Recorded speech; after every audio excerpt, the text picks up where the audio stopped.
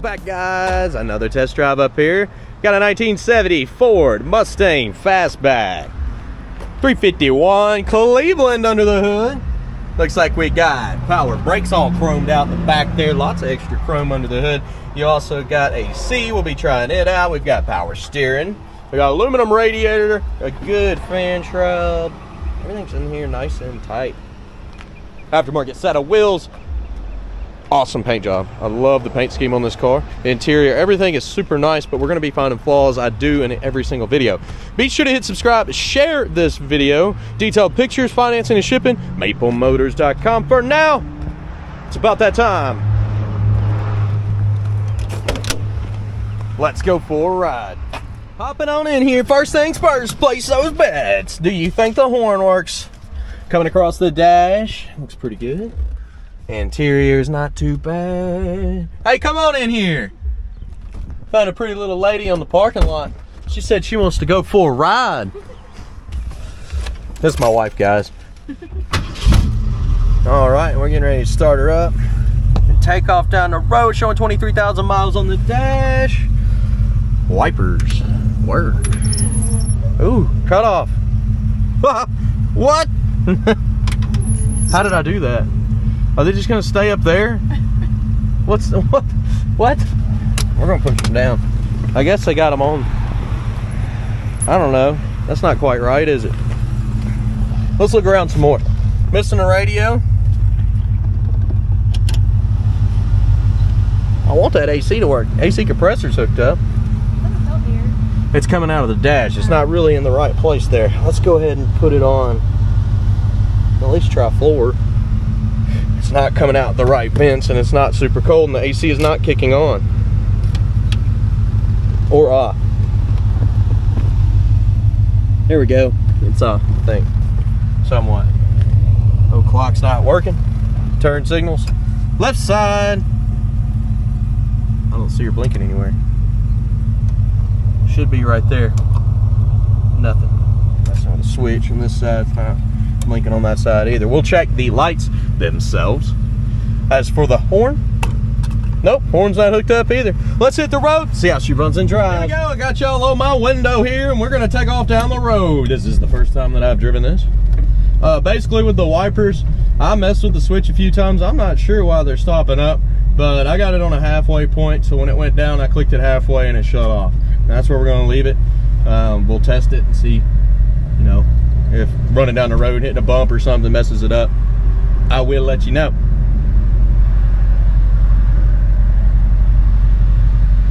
All right, now we just wait on traffic.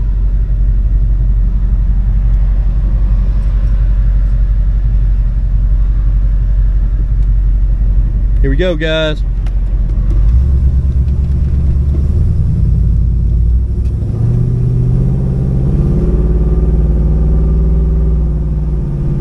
Got a good shift there. Speedometer is definitely way fast. We're not going 50 at all right now. When I let go of the steering wheel, we got a hard right pull. So you're drifting to the right there. When I get into the throttle, she's got plenty of power, but the kickdown is not hooking up on this one. Brakes feel okay. A little stiff on the pedal there.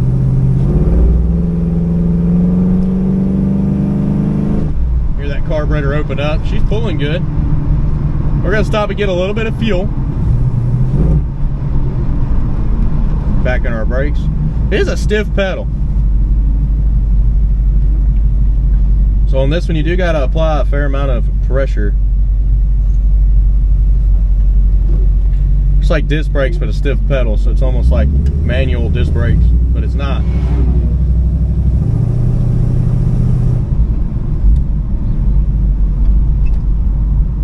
What we're gonna do is head up here to the gas station, put about $20 at the premium fuel. Right now we are on E, which is empty, obviously. We're not completely out. Just enough to make it to the gas station.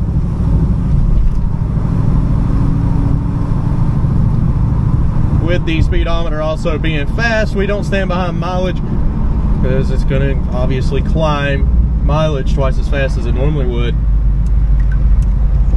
at the current speed it is reading. All right, let's pull into the gas station here, get some fuel, and I'll be back.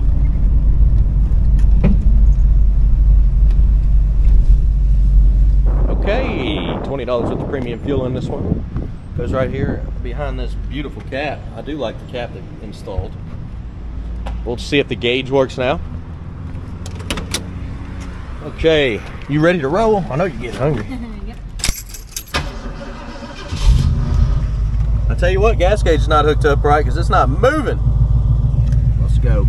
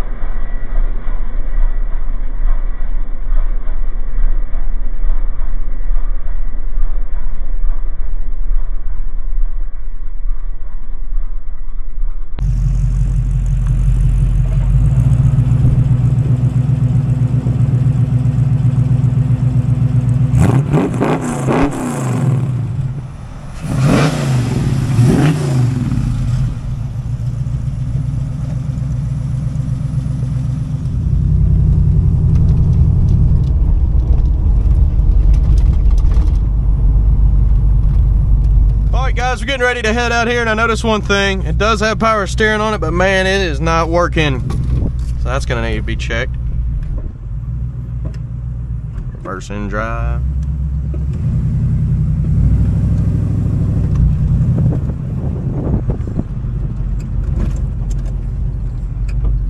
Wow, open road, must be you. Yeah, sure are. Definitely still got a right pull on the front end.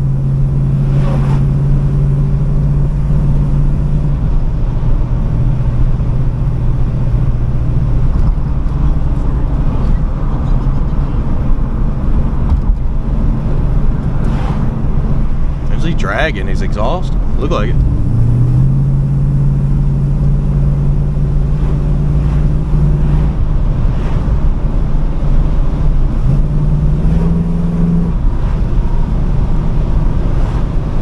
Not too bad going down the road.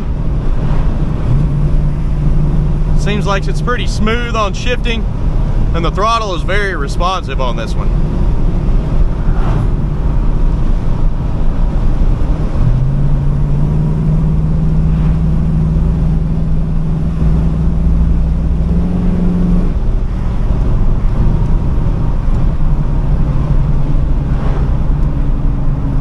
Nice little bump in the road up here. Yeah, this thing really does feel like manual brakes. It's not though.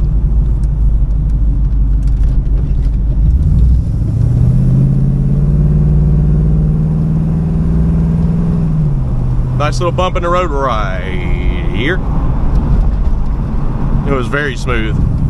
I've had some stuff that'll send me up into the ceiling. This one was smooth going down that. Was that a Harley Davidson edition Ford? You know, I had somebody rear end me. I had one of those back in the day, and they rear-ended me on the interstate at 100 miles an hour. I was doing 70, they hit me at 100, and the whole back tire folded up underneath, and I just went into spins. I was like, I can't get control of this truck. I couldn't figure it out. I got out, my wheels flat under the truck. It's funny though, Harley Davidson truck hauling a Suzuki. I expected a Harley. It'll be all right. Guys, picking out the flaws is coming up next, so stick around for that. I hope you enjoyed this video. If you did, hit subscribe and share. Thanks for watching. Okay, we're gonna walk around this ride, see what we can find. Let's get started. Looking at the front end on this one. Chrome looks pretty good. We do need an overflow jug, as in there's a little puddle down here. The antifreeze dripping and it doesn't have anywhere to go. So once it gets hot, little chips there, it expands out and just goes all over the ground. And of course, when we get the cars in, we top off all the fluids. The spots there. As you can see, it's just right there coming out the hose. Needs an overflow bucket right there in the corner. Would be nice. We probably have some. Maybe I can get somebody to put one on. Oversized battery. Let's go down the side of the car here.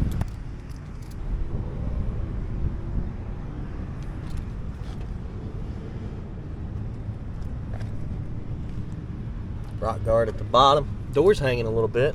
You do got to slam these doors. Hinges are off. Hinges need to be tightened. I mean, replaced. Not tightened. Can't tighten a hinge unless it's on a house.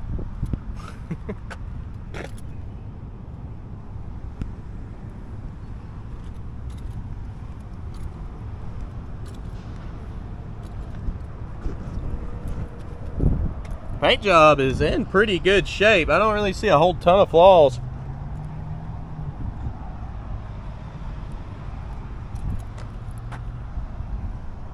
A spot there in your pillar. Right there as well. Little cracks up top by your drip rail.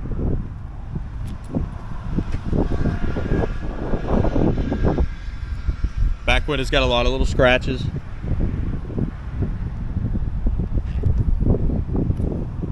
Roof looks good.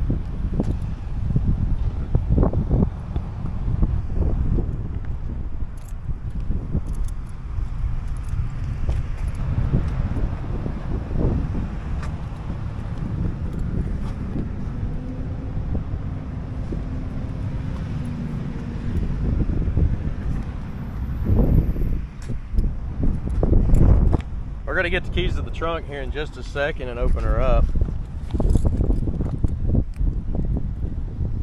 Little cracks right there.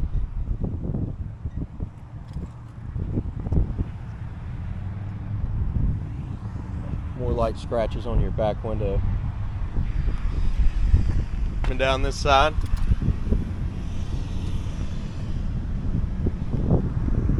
Little spots there on the side of the car. See, the door is hanging. Do got to slam these doors to get them to shut, because hinges are just sagging a bit. Spot there in the paint.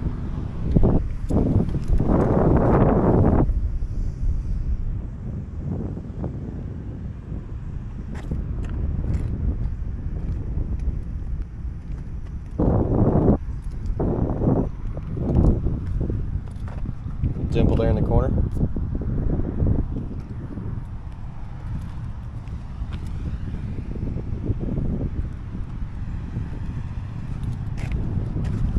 Little spot there.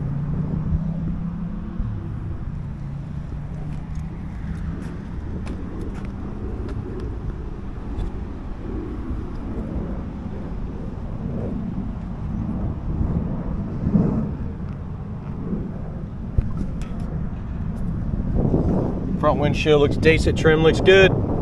Oh, except for up here, it needs to be cleaned up a little bit better.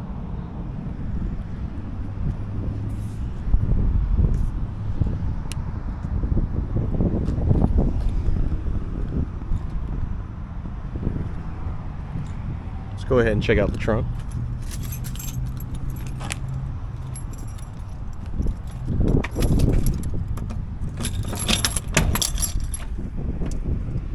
Beautiful, nice seal, edges look clean.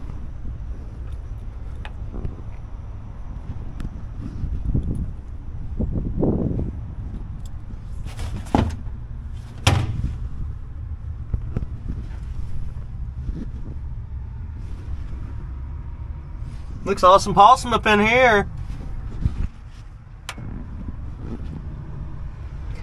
But down with the trunk lid.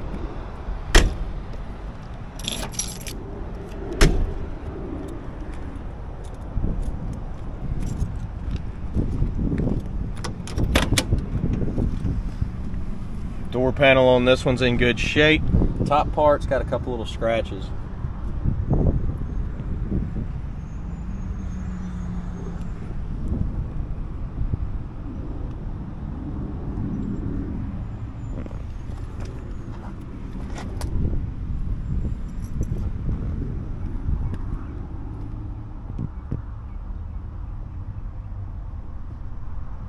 Checking out our interior. Headliner's got some spots that are sagging. Seat in this one does not look bad.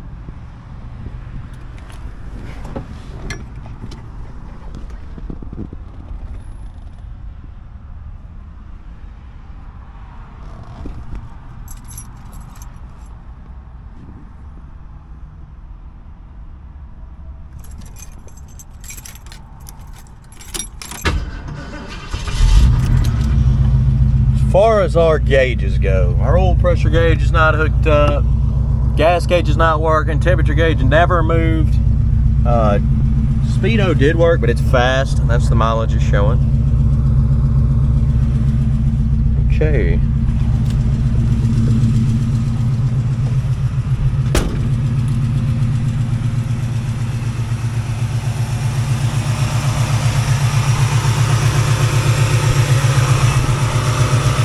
Also, power steering was not working correctly.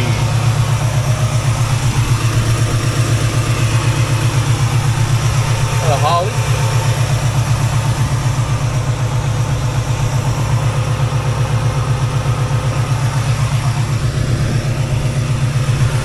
These are just dummy locks. I guess you could set them up to be real. They're not doing anything today. Locked already across the hood. Little spot in the hood there. Spot right there. Over here on the louver as well. It's got some imperfections. Guys, detailed pictures, finance and shipping, maplemotors.com. I do this every day. Be sure to hit subscribe and share this video. I'll see you in the next one. Later.